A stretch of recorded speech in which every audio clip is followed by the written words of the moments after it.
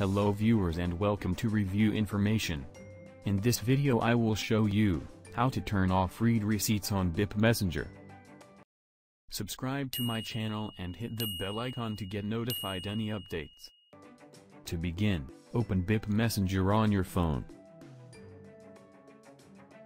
Then tap on More from the bottom right corner. Go down to the bottom and select Settings. Then go to Chat Settings. Here you will find Read Receipts. By default it is turned on.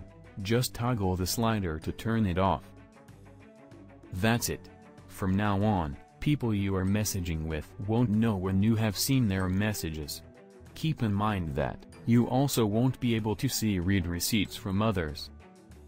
So in this way, you can turn off read receipts on BiP Messenger. Thank you for watching. Hope you guys enjoyed my video. Please subscribe my channel for more videos.